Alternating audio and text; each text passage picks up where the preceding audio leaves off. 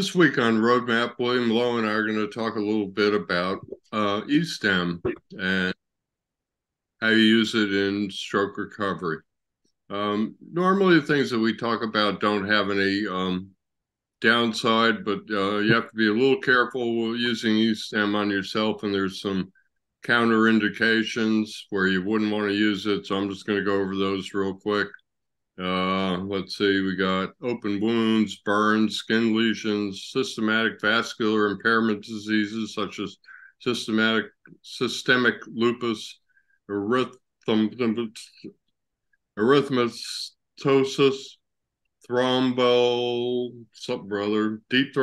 deep vein thrombosis. All those seem to have to do with circulation.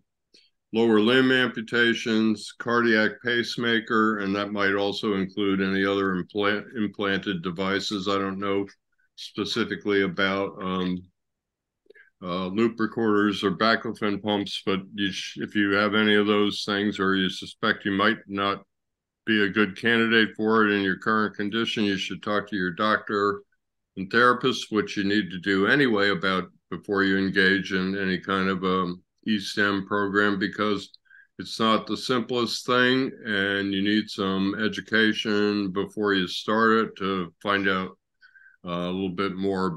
It's not something you should do on your own. So I don't know much about it, so we decided we'd do a little Q&A thing. I did not use eStim in my recovery, nor did I learn about it to use it to help other stroke survivors. So I don't know a whole lot except what I've heard from other stroke survivors. Oh yeah, one other thing was speaking of other stroke survivors, I have a friend who was taken off of eStim when he got cancer. He had chemotherapy. I can't swear that's for all chemotherapy, but if you're on chemotherapy, you better check with your doctor first, because I know this friend of mine was taken off. So you need to work with somebody. I guess we'll start off, William, with what's it good for? What does it do? How does it work? How do you use it? That's about four questions.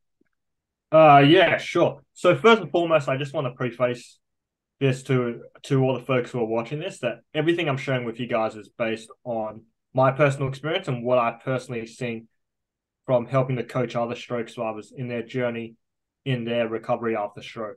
I'm a big fan of electrical stimulation because what electrical stimulation does in your recovery, if you use it as a tool in your toolbox, is it basically gives your brain the experience of what it feels like and looks like to perform a movement just like it would have done before you actually had your stroke.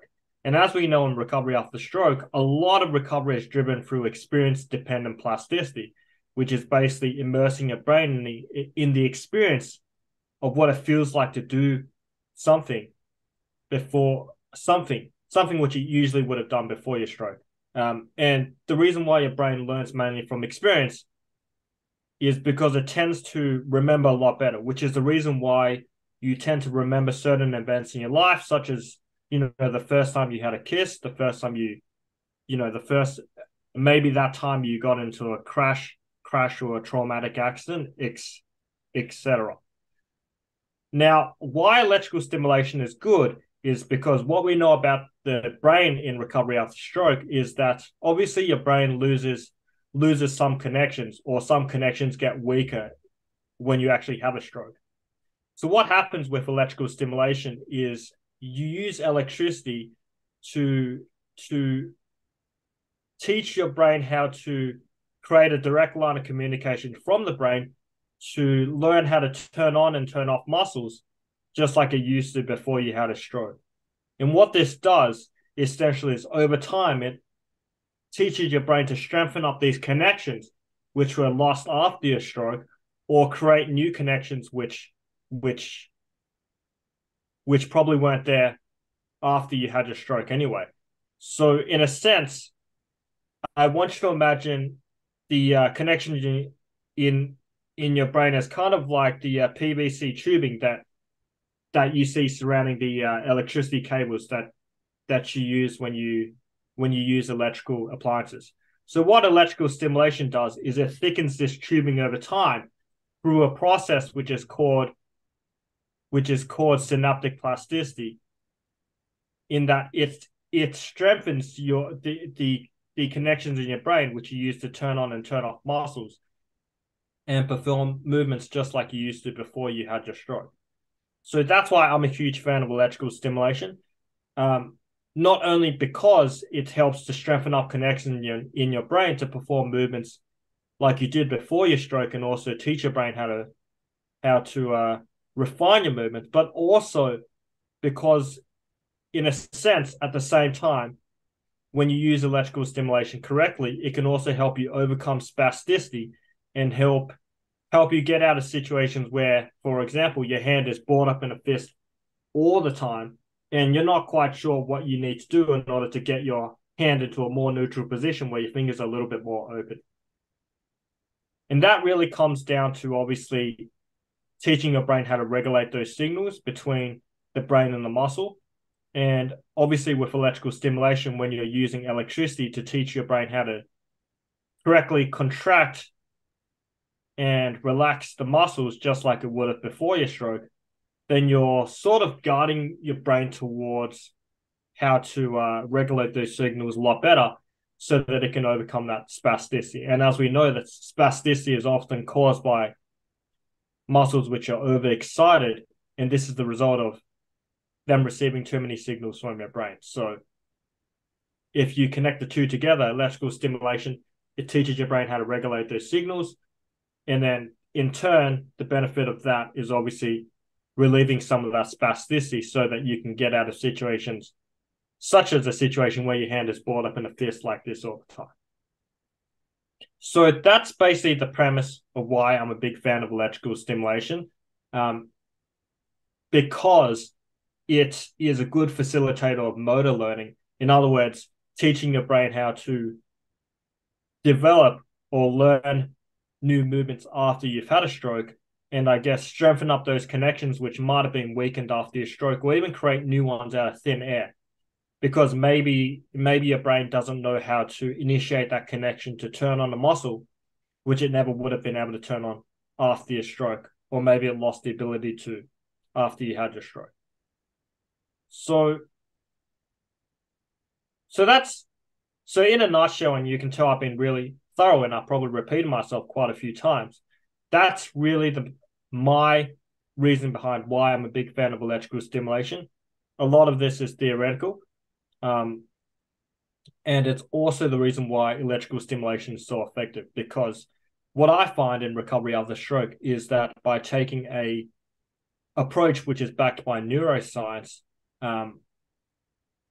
in that you're taking on an approach where you're working from the inside out, by strengthening up connections or creating new connections in your brain from an external stimulus, such as electrical stimulation, then it can do wonders for your recovery after stroke. Okay. So, if you, a lot of people hear about other people doing it, read about eStim and such. How does somebody get started? As I mentioned before, it's not exactly something you can do on your own without some help, unless you're quite the researcher and experimenter. And of course, we always benefit from talking to people who know a lot about it. So I guess, you would start with your therapist. Some therapists use eStim on people, others don't. So if you think it's going to benefit you, how do you get started? You go to your therapist? And how do do they, you need some kind of unit to do it at home as well as some training. So how does somebody get started on this if they think it would do them some good? Yeah, well, first and foremost, I would look, electrical stimulation isn't for everyone. There are some cases where if I was a survivor, if I was a particular type of stroke survivor in a particular type of situation, I wouldn't use electrical stimulation. For example, if I was a stroke survivor and I had a pacemaker, I probably would be quite conservative with electrical stimulation, because the use of electrical stimulation might actually interfere with the electrical current in the pacemaker at the same time, and that might put you in a really dangerous situation. So that's a case where I wouldn't use electrical stimulation. And I also wouldn't use electrical stimulation in other scenarios where maybe you're putting the electrodes front and back, where it's in front of your chest, only because your heart is obviously there and you don't want that current passing. You don't want there to be a risk of any current passing through your heart or even touching your heart. So when it comes to electrical stimulation, I would only recommend using electrical stimulation in a situation where you're as far away from the heart as possible, and you know for sure that you're targeting the exact same muscles that you want to target. So in that case, if you want to get started, I would definitely run it by your physical therapist first. If you have a cardiologist, definitely run it by them as well. There may be some exceptions. I'm not too sure about this. But if you are on a pacemaker and it's something you want to explore, again, this is just a tool for your stroke recovery, then I highly recommend that you run it by your physical therapist or occupational therapist or cardiologist first, just to see their thoughts. Obviously, to get a second or third opinion, to see what they think before you give it a try. Okay, well, I think of it mostly in terms of just where I see people using it, mostly on hands and wrists and arms and things. A few people use it on their leg and foot, ankle, legs. So most of the use that I see is in the extremities. So, yeah, and I guess that's far away from your heart. So what's it? What I mean, how do you learn where to put the pads? That seems to be the biggest mystery to a lot of folks. I've seen people who have taken and used a Sharpie, which will last a couple of weeks, and drawn around the pads. So when they go home from physical therapy, they can put the pads in the same place. I know somebody that was talking about getting tattoos, but it seems like that's extreme because hopefully you would move on to where you didn't need to put the pads in those places because you recovered and you'd be stuck with the tattoos. Anyway, as an outsider, I look at people and there's a lot of questions in the groups about people use eStim in a lot of ways that I question whether they should be doing it at all because they don't know anything about pad placement or duration or settings or any of that. I guess they're just willing to experiment on themselves, see if they can get some kind of movement. So how do you learn about pad placement? And is there any danger in putting pads in the wrong place, triggering the wrong muscles or something like that? I don't know. Well, I mean, first and foremost, I would say that, I mean, speaking for myself, because I learned my anatomy when I was at OT school, it's actually quite easy for me to identify places where to put the electrodes because of the anatomy. But like I said earlier, you don't want to mess around with putting the pads anywhere you want. Like I said, you don't want them close to the heart because if you do it too close to the heart, then it's going to be potentially dangerous. So you definitely want to target the extremities. But one thing you can do, one little trick you can do is obviously you can try to perform the movement which you want to replicate with electrical stimulation on your non-affected side first and see where the muscle contracts. So for example, you could try to flex your fingers on your non-affected side, and you might see that the middle part of your forearm actually starts to contract, which is the part which is closest to where they drew blood in you in hospital. It might be the lower half, it might be the about a third of the way up the middle of your forearm, which is basically the flexor surface, or or or basically where most of the muscles which you use to flex your wrist and also your fingers are located. So that's one technique, and that's just an example. Another one is obviously if you're targeting the muscles that you use to extend your fingers, you could try to extend your fingers on your not affected side, and as you're doing that, you can see that on the outside of your forearm that you might see some muscle switches on the outside of your forearm, and that might give you a basis on where to target. But definitely in terms of locating where to put the pads, I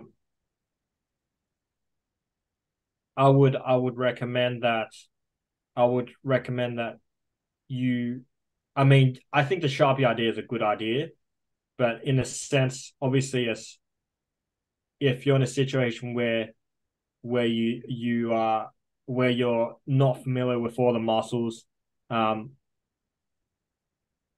that's where I would start. I don't know because I learnt my anatomy, so I just know mine. So I just know where to locate the pads. But that's where I'll start. Is I would look for, I would try to perform a muscle contraction on the non-affected side, and then try and locate the exact same location on your affected side at the same time. Um, so that's where I would start. Okay. But if you can't do that, obviously run it by your occupational therapist or your physical therapist. And if they know their anatomy, then they should be at least be able to show you where to put the pads, and then obviously from there you can get a Sharpie to obviously make a mark on where they put the pads, or at least take a photo so that you have something to refer to when you get home. Well, it's not so simple for somebody who had a stroke 6 months or 2 years ago who thinks it might be good for them, because like your fingers connect and muscles move way down here by your elbow. A lot of people don't know that. They don't. Your average stroke survivor isn't going to know anything about anatomy, so he's going to either have he or she, sorry. So they're going to have to either get the information from um, their PTOT. Yeah, taking pictures is a good idea. Doesn't give you the quite the same exactness of the Sharpie, but a Sharpie will wear off in a week or so. About 3 or 4 showers is about all it'll last. And you can scrub it all you want the first couple showers, but eventually it'll go away. But maybe by then you've learned where that one is. But then you get that muscle moving. You want to do the next one. People eventually get discharged from insurance. I've heard a number of people say that what's their name, Axel Guard, and I've looked it over. They've got about 80 pad placement things. They're one of the people like Flint Rehab and Sabo who've decided that if they supply good information to people, that drives them to their site. And of course, they sell pads. And like Sabo and Flint also sell stroke recovery products. And all three of them seem to subscribe to the whole thing about, hey, if we put good information out there for people, then they'll come to our site and maybe they'll see our products. I've had a number of people tell me that they use that particular site. So I guess there are some resources out there. It's hard enough to figure out how to do a home therapy program. People are kind of bewildered by and overwhelmed by the stroke and everything they got coming at them. And to me, the whole eStim thing just takes that up a notch because it's not intuitive. People don't know their anatomy, and I don't know. Can you do any harm with? That's a question. If somebody doesn't know what they're doing, can they do it other than some of the contraindications we talked about, getting them close to the heart? Can you put them in the wrong place, stimulate the wrong muscles, and work against your recovery? I mean, that might be a stupid question, but I don't know the answer to it because I don't know much about this. Is there any Uh, danger? well, I mean, one thing I want to add to that is you definitely want to keep an eye on how much you're using electrical stimulation. So you definitely don't want to be doing electrical stimulation for longer than 20 minutes. Um, I mean, I've heard stories of people who have done it for a long, long time.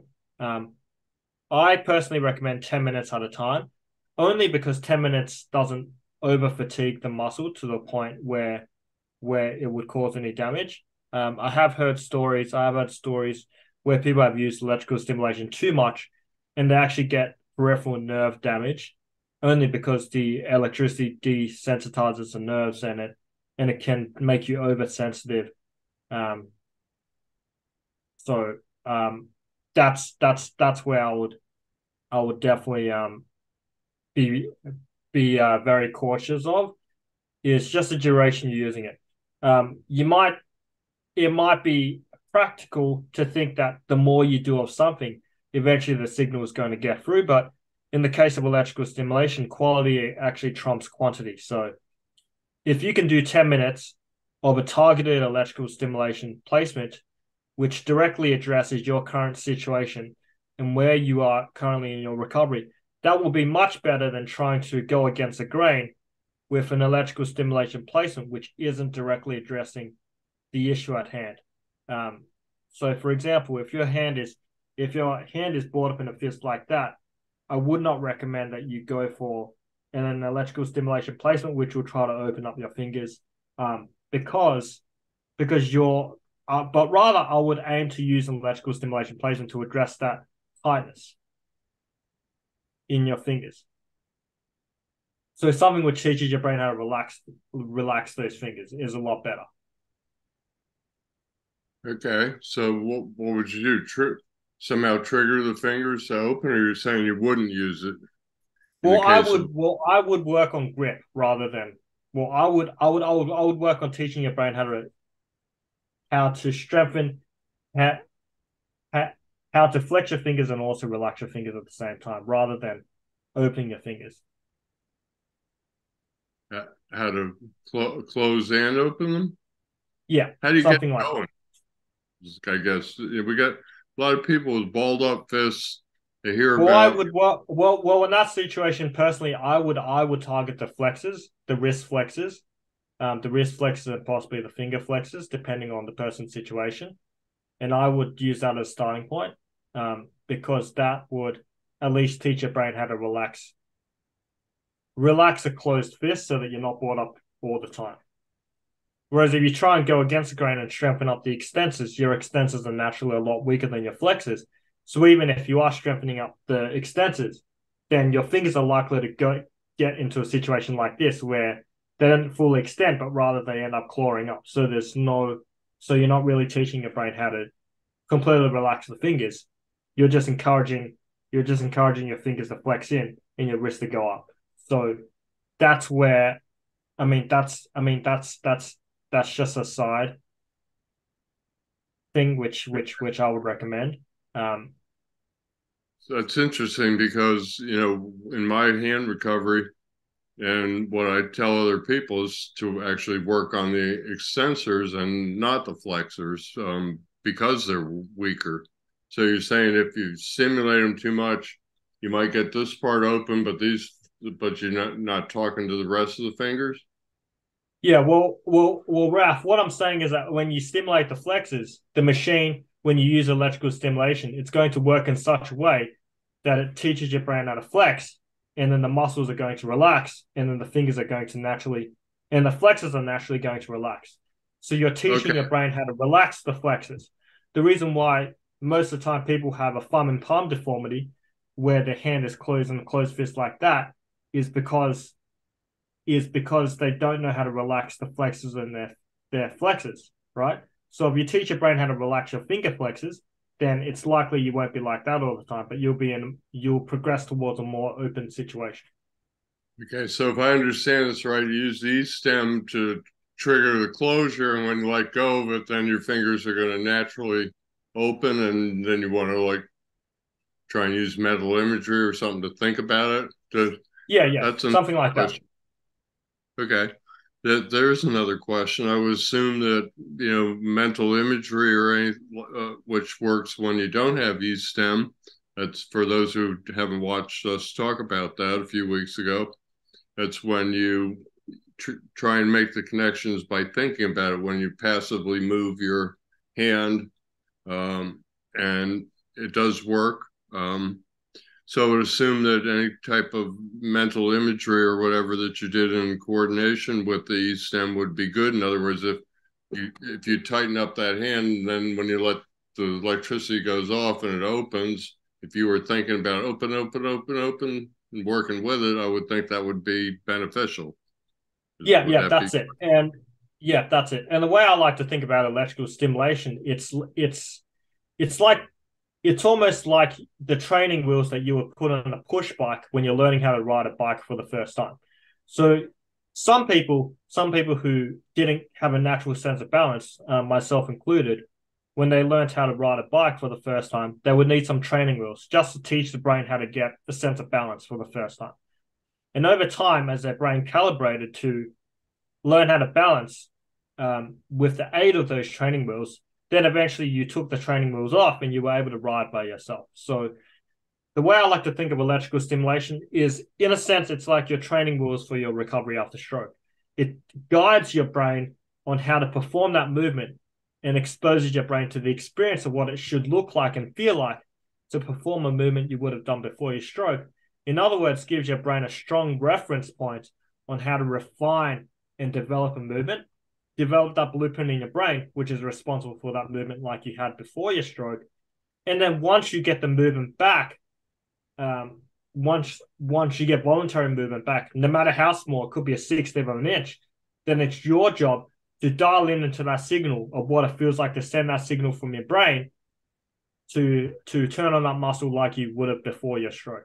So generally speaking, the way that electrical stimulation works, if you've done it correctly and if you're lucky, is if you try out a pad placement, the next day, generally what you would expect is if you try to do the exact same movement as you did with the electrical stimulation, let's say if you were aiming for a movement which is used to it, which let's say if you were using the electrical stimulation to teach your brain how to extend your wrist, for example, the next morning you might find that you might be able to extend your wrist maybe a 1/16 of an inch, right? And that 1/16 of an inch can be possibly improved to about an half an inch if you just keep reminding your brain how to send that signal through, either through electrical stimulation or just through natural effort, or just through natural effort on your own part as well.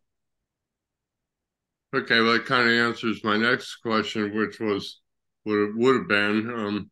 You can't walk around, with eStim on you every time you want to move, so you somehow have to transition off of it. So once you get what we've called in the past flicker of movement, small amounts of voluntary movement, then what you do is you work with the eStim. You start seeing if you can build on that voluntary movement, and then go back to the eStim, build on it, go back to the eStim, build on it until eventually you can move it pretty much without the eStim. Is that the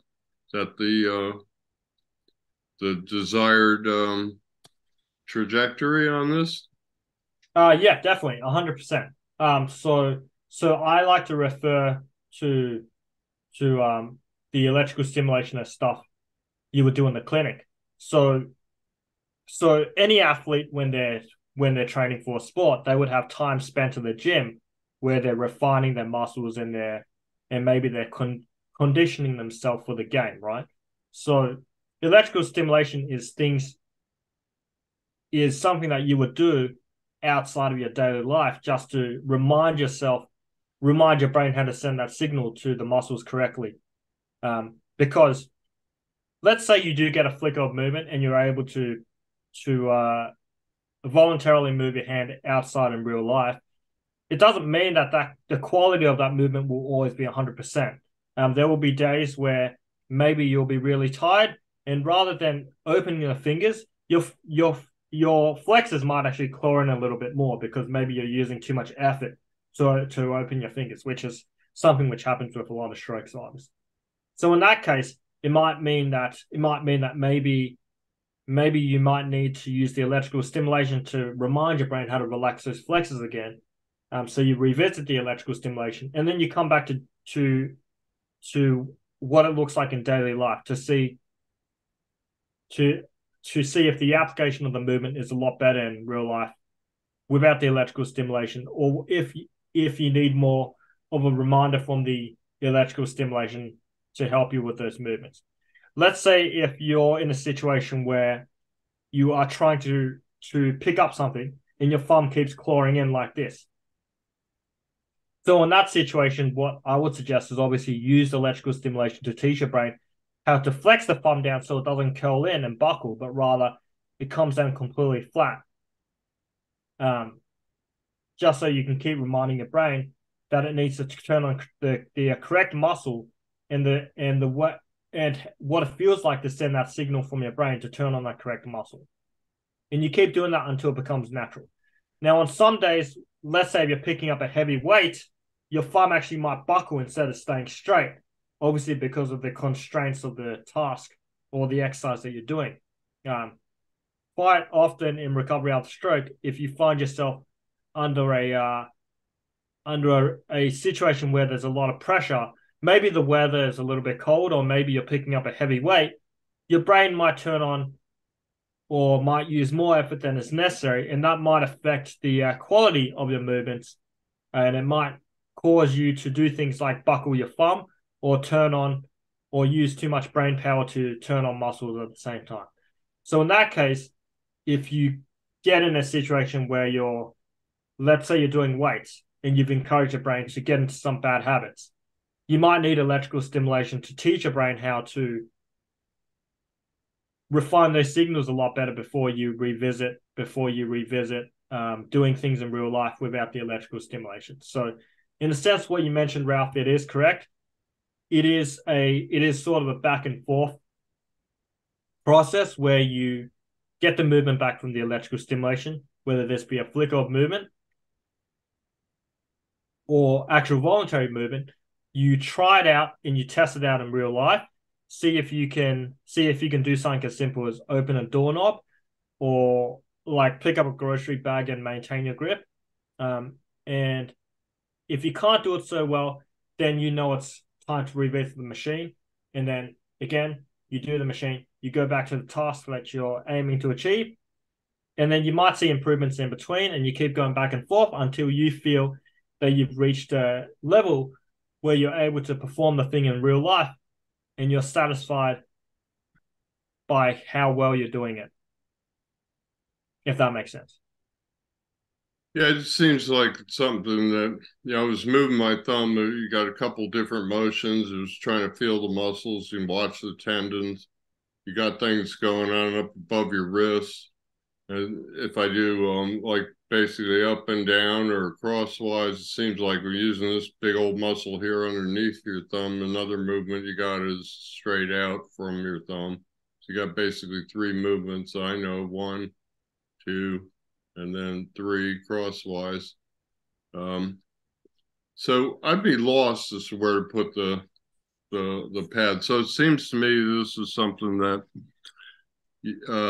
especially in the early days, especially before you know very much about this, I guess as you go on, you might gain some experience that would make you better at knowing what you need to do based on working with your therapist on the muscles and muscle groups that you're trying to get back. But it doesn't seem like it's something you should just go out on your own and try, especially if you can overstimulate the nerves and cause yourself problems. So that would be my takeaway from all this. Get some help, learn how to do it in a supervised way until such time as your insurance can kick out. Some of us would stay forever in therapy to get better and to learn, but insurance will kick out. So you might get back your motion. You might get enough knowledge where you feel like you can do it on your own. You might get kicked out of insurance. So it's like a lot of things we profess, working with your physical therapist to learn all you can about regular exercises and stretching in your recovery.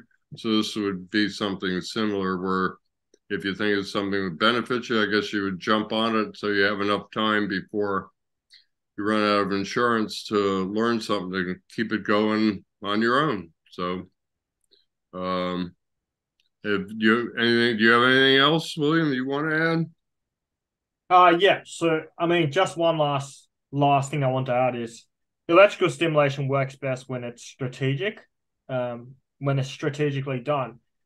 And the Like, reason why I say that is that it works best when it specifically targets the muscles which are maybe stopping you from being able to progress in your recovery.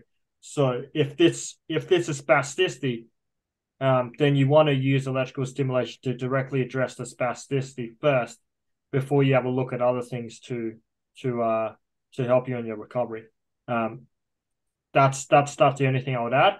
And like I said earlier, electrical stimulation allows your brain to have a direct line of communication to the exact muscle which you want to wake up in your recovery after stroke, so that you can teach your brain how to turn on that muscle and relax it just like you would have before you had your stroke anyway. And just like with what Ralph said, as soon as you see movement, you've got to jump on it, because electrical stimulation, if you're lucky, and if you do wake up the next morning with movement, it will only give you the opportunity to jump on that movement maybe once or twice. So you want to be really cognizant and really observant with what types of movements you're getting back after you use electrical stimulation. If you do get a movement back, definitely jump on it. Otherwise, you might not see that movement again. So that's anything else I have to add. Yeah. okay, well, and you were obviously talking about voluntary movement because you can probably hook up the machine and make it move your muscles forever. But the point is not to have a machine that moves your muscles. The point is to make the connections again. So it's kind of like a jump starter, if you will. You can use it to jump start, but you have the responsibility to jump on it and do the exercises necessary to get back the voluntary motion. Anyway, that's my takeaway. So, unless you got anything else, William, that was a bit of an overview. This is kind of a fairly deep subject, but there's a bit of a overview on how it works and how you can engage in doing it yourself, and that would be to seek some supervision so you can learn, because it's fairly complex subject. So, unless you got anything else, William, we'll end it there. I mean, I think the only thing I have to add is using electrical stimulation. Sometimes it works best if you know how to adjust the settings of your machine. So some machines you can adjust the electrical current in such a way that it creates a response in your brain for recovery. Because muscle fibers and muscle neurons in your brain, they respond to a certain frequency of electricity. And if you adjust that frequency on your machine, then it can be beneficial in your recovery as well. And maybe Ralph can do maybe a write-up or something, but just aside, the settings I like to use is 150 as a pulse width and 30 as a pulse frequency. So maybe Ralph, you can put that somewhere for the people who are interested in looking at electrical stimulation, or maybe they are currently using electrical stimulation. They could tweak around those settings with their occupational therapist or their physical therapist. But other than that, that's the only thing I have to add. Those are the settings which I've seen success with, not just in myself, but in other stroke survivors as well. But other than that, yeah, I don't think there's anything else to add. Okay. Yep. So, thanks everybody out there for tuning in, and William, thanks again as always for your time, and I guess we'll see everybody next time on Roadmap.